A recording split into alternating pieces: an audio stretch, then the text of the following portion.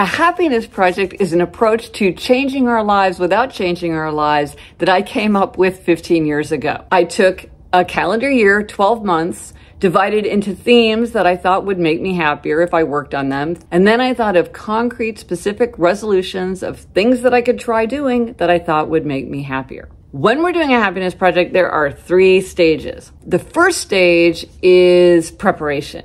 And that's thinking about, okay, what do I want more of in my life? I want more friendship, more love, more fun, more play, more enthusiasm. And then it's saying, well, what do I want less of? I want less anger, guilt, boredom, remorse. Second, it's setting resolutions. And one trick for making a useful resolution is that it needs to be very specific.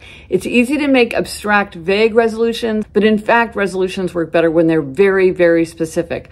I want to have lunch with a friend once a week. I want to watch a classic movie 24 times in 2024.